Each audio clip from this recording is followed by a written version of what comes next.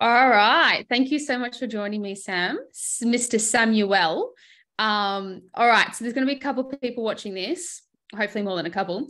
Let's tell those who are watching this a little bit about yourself. So tell us what do you do for work, or what do you do with your time? And what is something else that you do with your time outside of work that brings you joy, or some things that you're working on projects?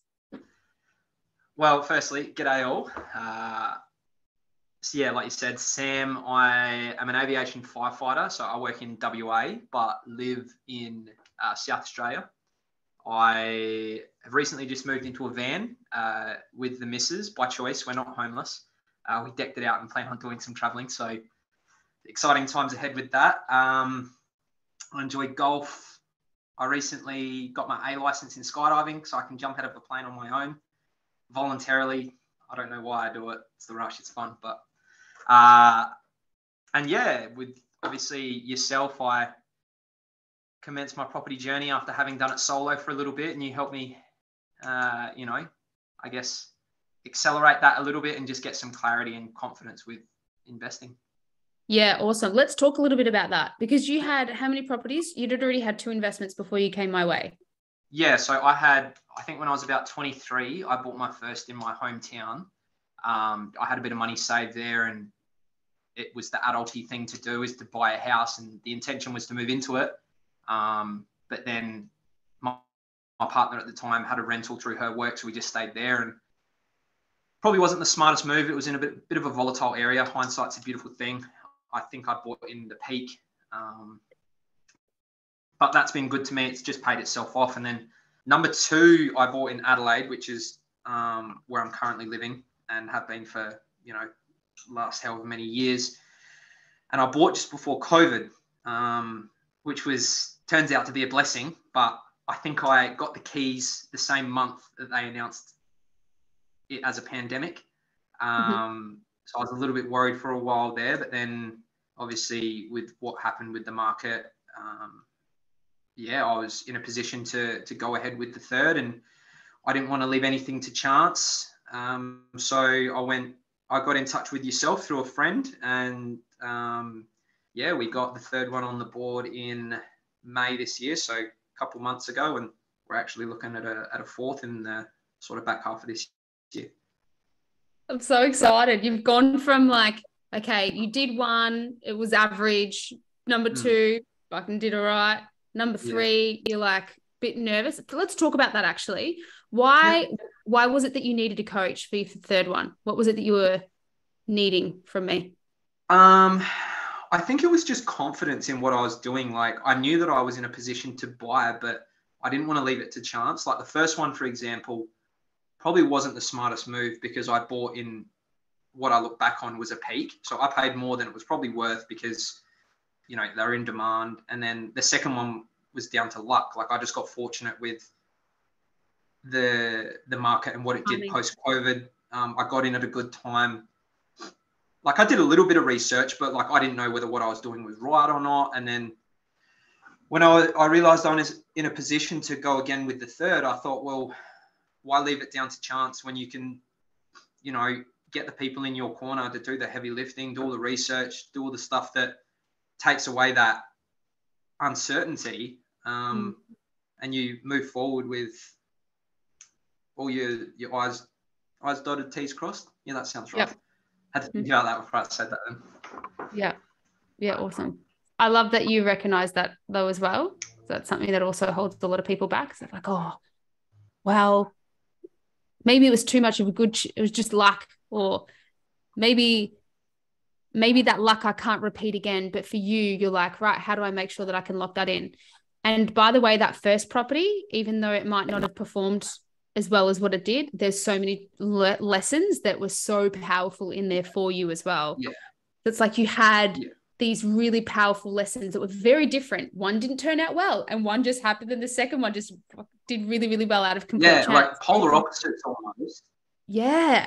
And so cool, that built a bit of a story behind it for you to be right, I need to find the right team for me. You called that in, so well done.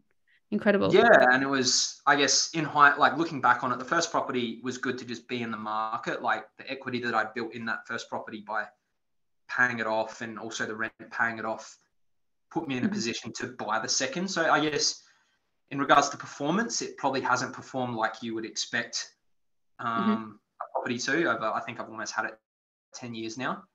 But it opened doors. I was in the market, and then it helped me get 2 and then also helped me get 3. So leverage, yep. Yeah. Perform well in some areas. But now we go faster, and now you're able to look at that. You've gotten 3 in within a couple of months of set. How long has it been since you settled on property number 3? 2 months. I think it was 2 months that the team sourced you one, and you're already starting to plan number 4. Yeah, well, we got a good what's the word, valuation on one of them that came back higher than we thought, and the intention was to go again probably about this time next year, but I can go again now. So I figured, well, why delay? Hell yeah, why delay? Exactly. Buy. I love it. You're going to fast track your wealth very, very, very quickly. Okay, so let's talk. For those who are watching who don't understand, maybe they're like, oh, what the hell does Olivia do?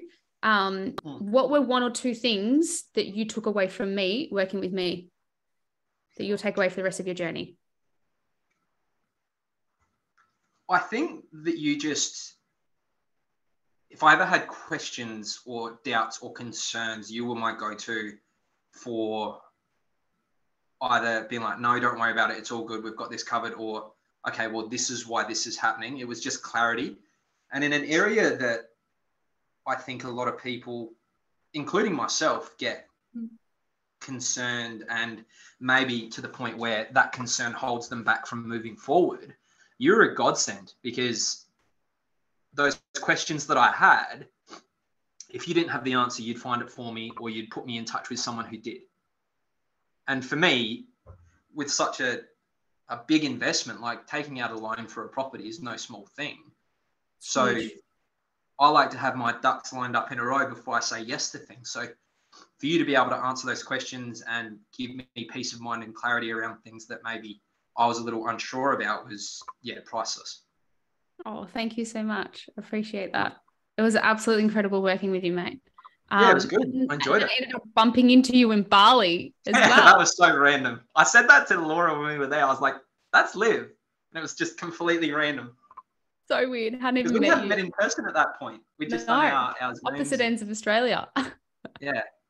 I love that. Okay, cool. So before we wrap this one up then, I want you to think of somebody else that was in your shoes. Let's just say they've got 2 properties and hasn't really gone too well, but they're in the position to go ahead like financially, but maybe they've just got a bit of fear or uncertainty holding them back. What's one piece of advice that you would give somebody else that's in your current shoes?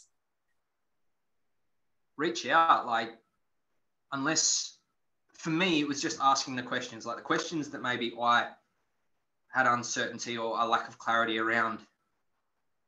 I was fortunate that I had you to ask those questions because we'd been working together a bit, and I had a friend who got me in touch with you who thought that you could help me. So what do they say? The best time to buy was 10 years ago. So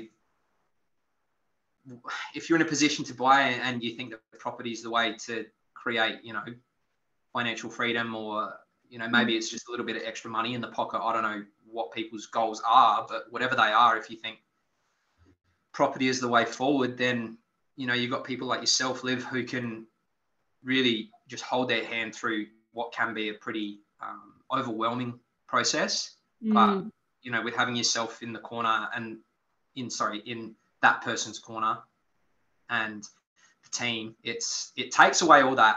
Well, for me, it did. And I could imagine it would be quite similar to other people in my shoes. It just takes away that stress and, I don't know, just feeling like you're out of your depth. Yeah. I didn't feel like I was out of my depth as much because I had yourself and the team to continually fall back on for things I wasn't sure about. Amazing. So you felt, sounds like you felt confident, certain, safe enough that you were making the right decisions and the right moves. Yeah. You guys gave me that confidence. Yourself and the team just gave me the peace of mind that what I was doing was going to get me to where I wanted to go, which, we're still a ways off, but we're moving forward. Probably not just moving, we're chuffing along forward. You are very much. Yeah, look at you go. You've built your dream, you got your van, you are able to still. This is one of the things that I love to teach people is how can we get the highest ROI on life? So how can we still build wealth in the background with ease enough that it doesn't impact your lifestyle too much? And look at you go. You're the perfect proof in the pudding, right? You and your missus now, you've built your caravan that you've been building for what? How long has it taken you to build this caravan that you've been building out? By the time we actually purchased it and then had it all converted, Yeah. probably about close to 18 months by the time we'll actually be on the road. Yeah. And you're on the road as of what, a week or two away? How Yeah, cool. probably about 2 weeks. Amazing story. So you're going to be traveling around Australia in your van, the dream that you've always had. You've got wealth. You'll have had 4 properties by the end of this year. You're early 30s. Is that right? Yeah, I'm 31. You're 31. You're an absolute baby. By the time you're 40, life will be set up for the rest of your life. Like for most people, it's somewhere between property number 5 to property number 10. That's all they really need. And you are well beyond on the way to having everything and that goals. I mean, you've had your portfolio planner done too. Well, and that was, I think, going ahead with property number 4, I said to the team that my biggest thing that I didn't want was for going ahead with property number 4 to impact what I can do during this trip that we're about to commence. So the lifestyle that my partner and I currently lead is, we're comfortable, we still invest, we still save, we can still do all the things that we want to do. And that was the one thing that I needed certainty with moving forward is like, okay, well, if I'm going to have to put money forward, what is it going to be? And is it going to impact with the trip that we're about to,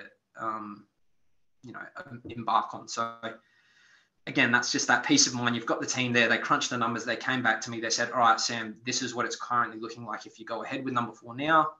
And again, it just gave me that peace of mind to be like, yeah, all right, well, let's do it. I can afford that.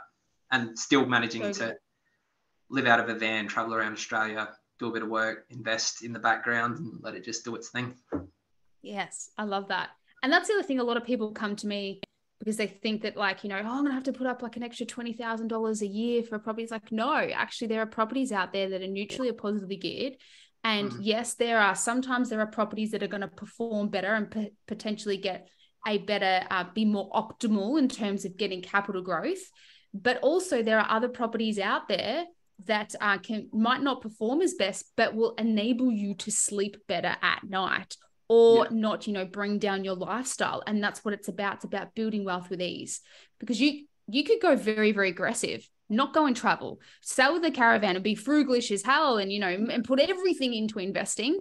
It's about getting that ROI in life and being able to live whilst invest at the same time. And I think you're a perfect example of that, Sam. Like I'm so proud of watching you. And that's what we want. Thank you. I appreciate that. It's, there's been some long hours at work and long stints at work, but, you grind now, and also with the van, you've got that balance. We've got that balance as well, in that we're going to be able to travel, but with the position that we're currently in, can also invest. And, there might be some stints here and there where you might have to do some overtime at work or whatever it may be. But it's, like you mentioned before, it's just about that balance.